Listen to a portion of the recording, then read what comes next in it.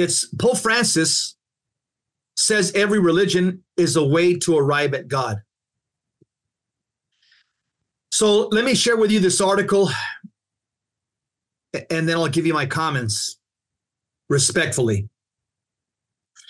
Pope Francis told young people in Singapore that being Sikh, Muslim, Hindu, Christian are just different paths, as every religion is a way to God. Yep, Pope Francis told young people of different faiths that every religion is a way to arrive at God.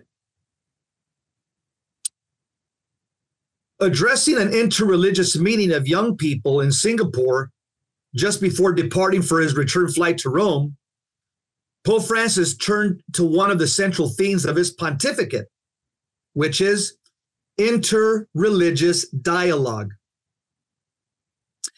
The interreligious dialogue that we saw before Vatican II, before 1965, was this, okay? There is one God,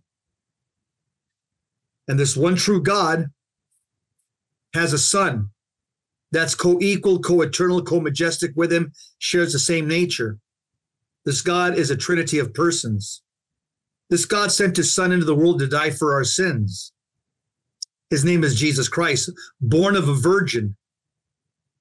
He was the God-man on earth, lived a perfect life for 33 years, died in atonement for the sins of the world. And he says, because sin separates us from God, and somebody had to bridge the gap. St. Rose of Lima says Jesus is that bridge. The cross of Christ is the bridge between heaven and earth.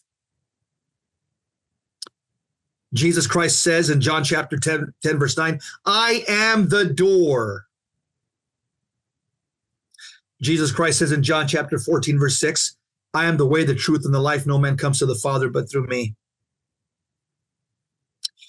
You cannot get to heaven, you cannot get to the arms of God the Father or to the fatherland through any other door other than the door that says Jesus Christ. So back to this article. One of the things, Pope Francis said this, he said this, quote, one of the things that struck me about all of you here is your ability to engage in interreligious dialogue, and this is very important, Pope Francis told the crowd assembled in Singapore's Catholic Junior College. The Pope should have preached the gospel, Mark 1:15, repent and believe in the gospel. The article says, notwithstanding any comments to the contrary, the Catholic Church has consistently and clearly taught that it is the only true church. It is the body of Christ, Ephesians 1:22, and it exercises the charge given by Christ to spread the gospel to all nations and to bring souls into the church, Mark 16:15 and 16.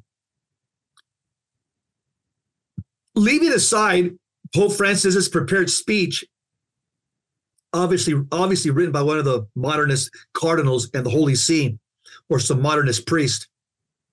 But leaving aside his prepared speech and speaking without a transcript, Pope Francis instead spoke chiefly on dialogue between religions, having just taken questions from a Catholic, a Sikh, and a Hindu.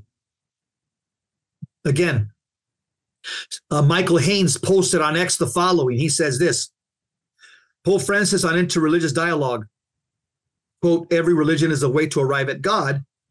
There are different languages to arrive at God, but God is God for all. But my God is more important than your God. Is that true? There is only one God, and each of us has a language to arrive at God. Sikh, Muslim, Hindu, Christian, they are different paths. That's what Pope Francis said. And that's what we're discussing here.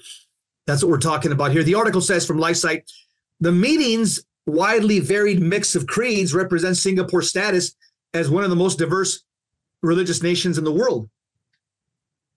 Focusing on this, Francis urged that no religion be given priority, but that individuals Instead, focus on parity between beliefs. Pope Francis said, if we start to fight amongst ourselves and say my religion is more important than yours, my religion is true, yours is not, where will that lead us? Where? Pope Francis says, it's okay to discuss between religions. Continuing, the Pope declared that each religion is a means to attain God, stating the following. And again, this is a classic definition of syncretism. Syncretism. That's a fancy word in theology where we attempt to reconcile different opposing principles, different practices, different philosophies, or different religions, and we're trying to fuse them into, one heterogeneous religion.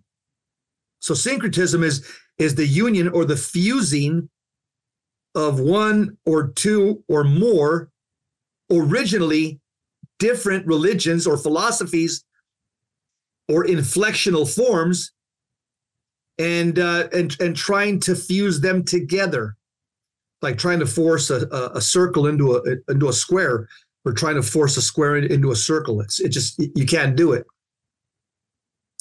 And so I continue. Continuing, the Pope declared that each religion is a means to attaining God, stating, every religion, this is the Pope, every religion is a way to arrive at God. There are different languages to arrive at God, but God is God for all. And how is God God for all? We're all sons and daughters of God, but my God is more important than your God. Is that true? There's only one God, and each of us has a language to arrive at God. Sikh, Muslim, Hindu, Christian, they are different paths, close quote. The Pope's words were very warmly welcomed by those present in the hall, which included leaders and representatives of Singapore's many religious bodies and the large papal retinue. Let me offer a correction here from Catholic theology. When does somebody become a son or a daughter of God? At baptism. Well, guess what? And that's official, dogmatic, de fide Catholic teaching. Not even up for negotiation. Not even up for discussion. And so, is a Sikh, a Muslim, a Hindu, a Buddhist, are they a child of God? Not at a supernatural level. No. They're not children of God at a supernatural level, because a child of God, you become a supernatural child of God through baptism. So at best, the atheist, the Sikh, the Muslim, the Hindu, the Buddhist, at best, they're, as Origen, a second century Christian historian, the non-baptized, they're at best natural children of God on a natural level. In other words, because of their Adamic nature, and God created them. So they can be natural children of God. You become a supernatural child of God at baptism. So Pope Francis also dedicated time warning of the dangers of bullying and urging young people to have courage to move forward in interreligious dialogue. Here's what he said. In order to have interreligious dialogue between youth, it takes courage, because youth is really the time when there is courage in our lives. But you can also have this courage and use it for things that really don't help you, or you can use that courage to move forward and engage in dialogue. Well, something interesting, when we talk about youth, I'm not sure at what age, but I don't really care how young a person is. What I do care is if they have a biblical worldview, if they have a properly formed moral conscience based on the Word of God, then I'm going to trust this young person.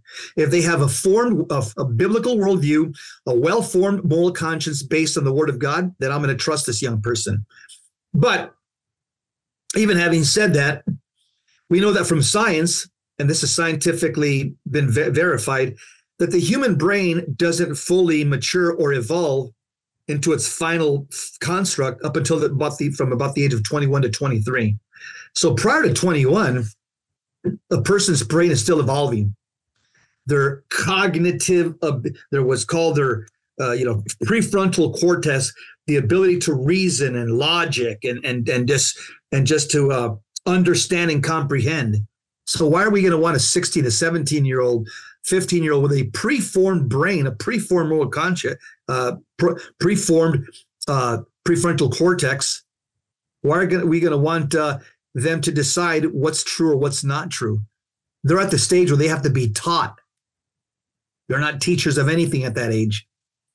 So engaging in it, the article says, engaging in a discussion with the selected young people on the stage about the evils of bullying, Francis urged to move past differences helps with interreligious dialogue. He says you can build and move forward with interreligious dialogue when you respect each other, and this is very important.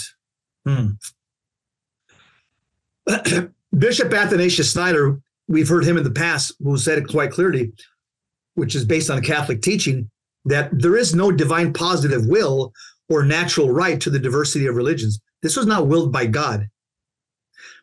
Diversity of religions was not willed by divine positive will.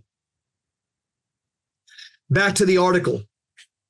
Pope Francis encouraged the young people to build a safe space. That's my head spinning. That's one of those politically correct millennial college terms, safe space. Why is the Pope using that word? My head hurts. Give me an aspirin. The Pope encouraged them to build a safe space where they could discuss their differences without fear of bullying, because dialogue is something that creates a pathway, Pope Francis said. Wow. Ouch.